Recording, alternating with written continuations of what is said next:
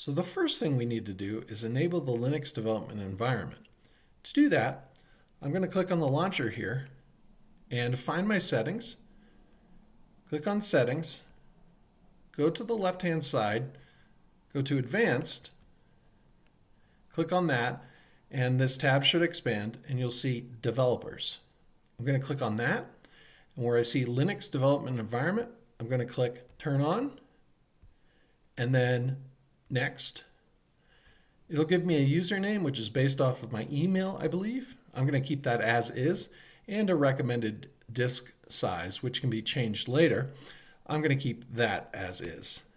I'm going to click Install, and that's going to take a few moments, so I'll come on back once that's done.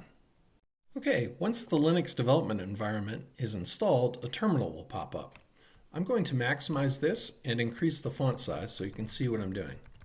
I want to make sure everything is up to date, so I'm going to type sudo apt-get update, and then 2 ampersands, which means and then sudo apt-get dist-upgrade.